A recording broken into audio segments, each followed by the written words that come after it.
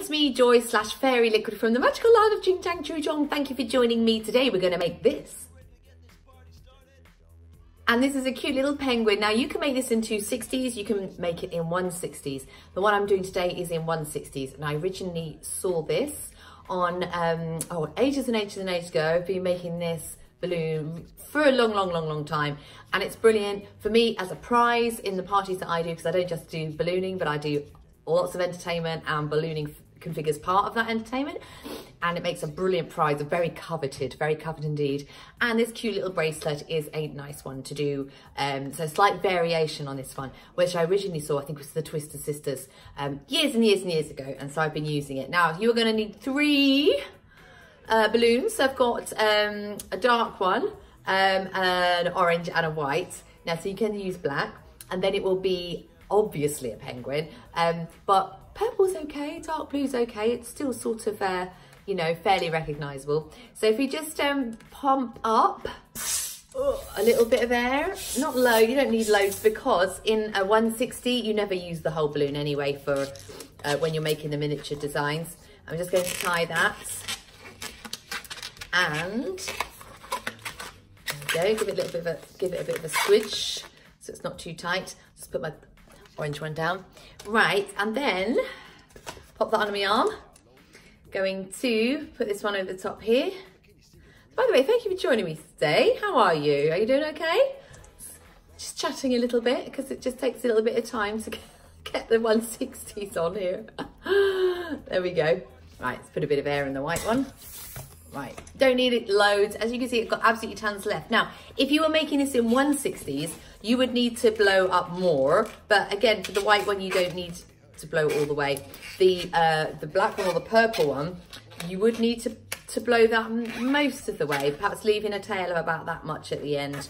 Okay, again, just give it a little squidge just to make sure that it's not too firm. And we're going to tie the 2 together.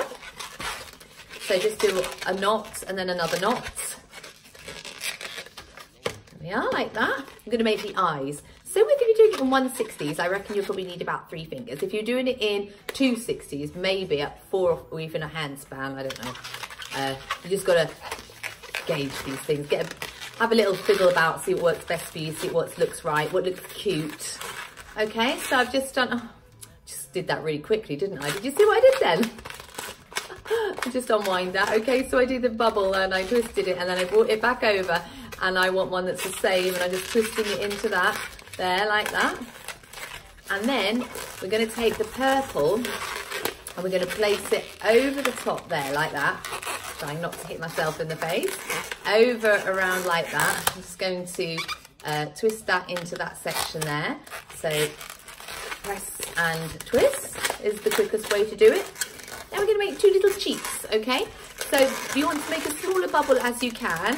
So just bring it round like that, and then squeeze and twist. If you want, what you can do is twist the bubble first and then pull it back on itself to make a ear twist. But I just think it's just quicker just to bend it over and then just sort of press and twist.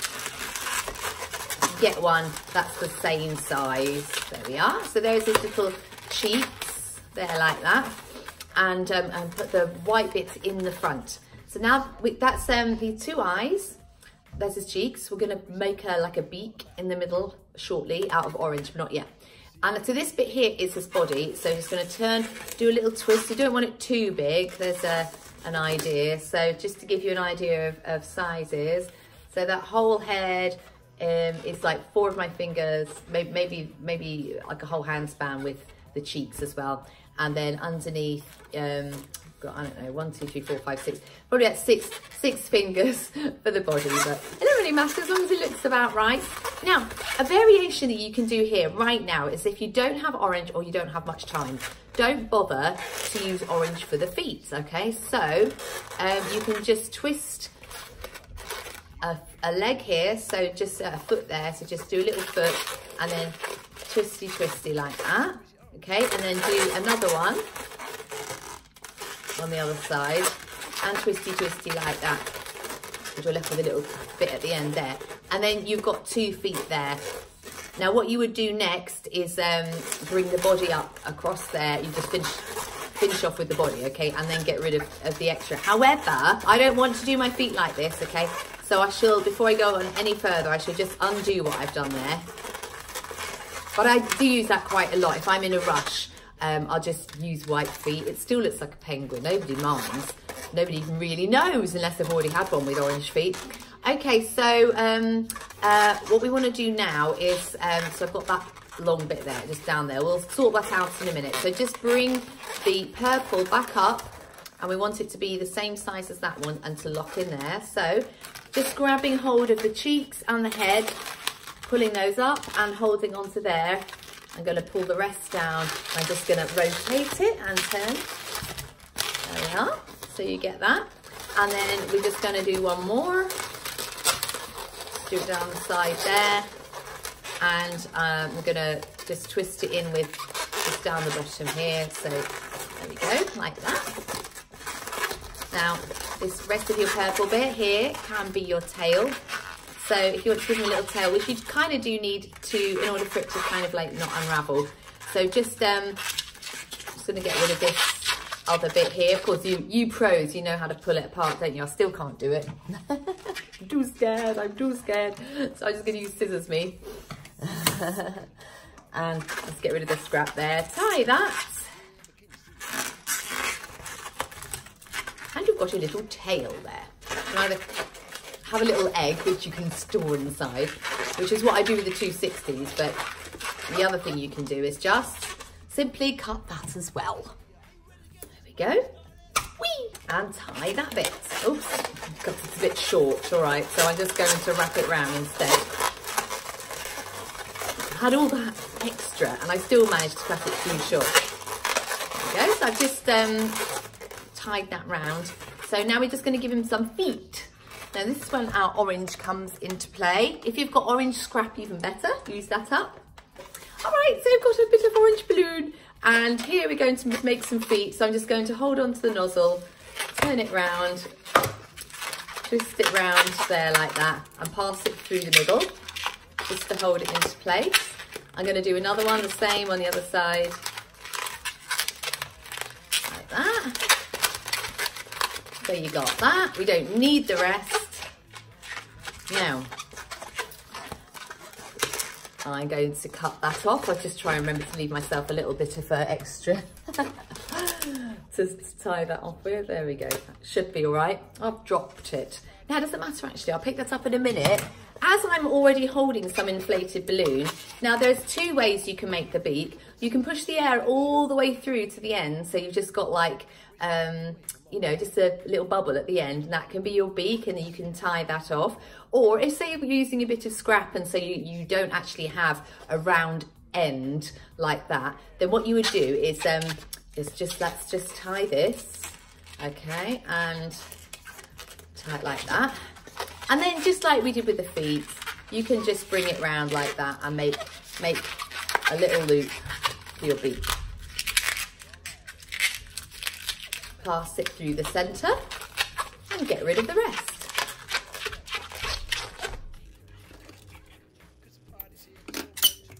Just want to leave a little bit because we're going to wrap it around the face. So let's do the beak as I'm holding it already. So we're going to put that in there like that. Wrap it around a couple of times to make sure that it's hidden. You can have your beak however you like it. I don't know, how do you like your beak? Do you like it like that? I think like that, that's quite sweet. And we get our feet. So the feet, we're just going to put through there.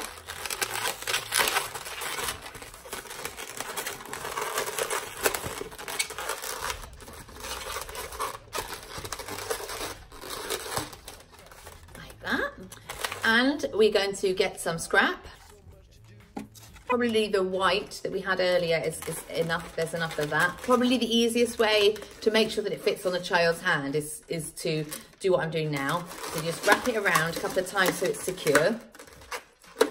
And then get their hand, put it on, How am I going to do this with just balancing there? And just wrap it around there and then wrap it around the other foot. So I know that that's not going to be too tight on me. So I'll do it. Here we go. Around there.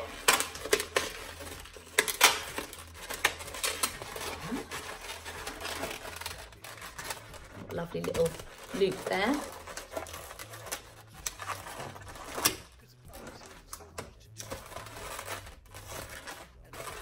Go. And we need to, of course, just to give him a little bit of a face, put all my pens in a pen bag now. I did this, somebody asked me, would you like to see in my balloon bag? So I did this video, right? And I was like, why have I never thought about using a pencil case before? Because, you know, I put all my pens and like my nail file and, you know, biro and stuff in there. And it just makes so much more sense being, anyway. So we're going to take it off my hand first. Going to do some little eyes.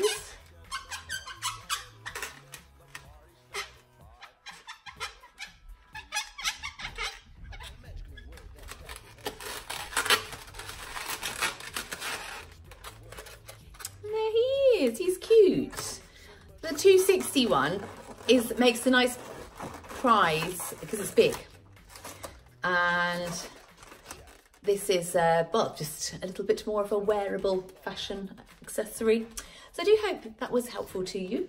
Don't forget to click on the ones here or here. Don't forget to subscribe if you haven't already. Or click on that one over there, whatever that is. Thanks for joining me today. Which one are you going to click on next?